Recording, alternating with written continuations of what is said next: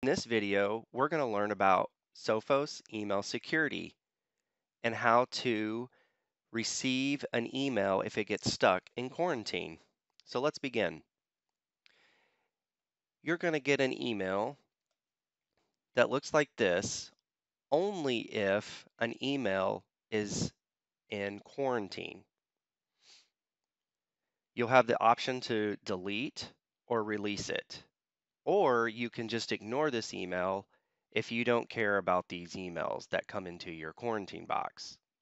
So for example, this one we're going to release. So we're going to press the release button.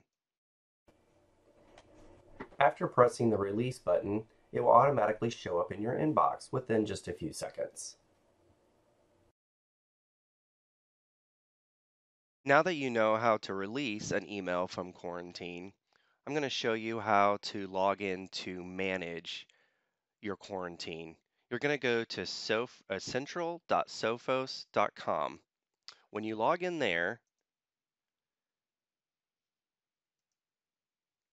once you have successfully logged into the Sophos Central portal, scroll down to Email Gateway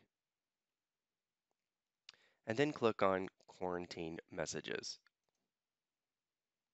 In here, you can see your quarantine messages.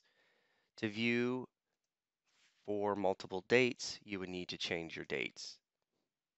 Then you can click on Release, or you can delete them. Or you can leave them in here and the system will flush them out as they age.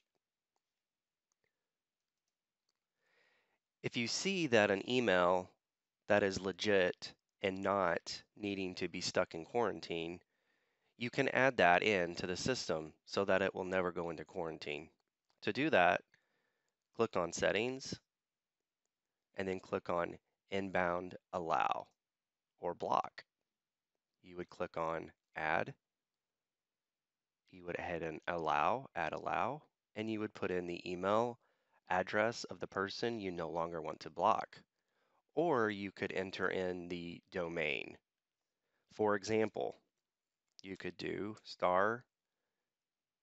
starcloudsmartit.com to never block any emails from this domain, and then you would hit save.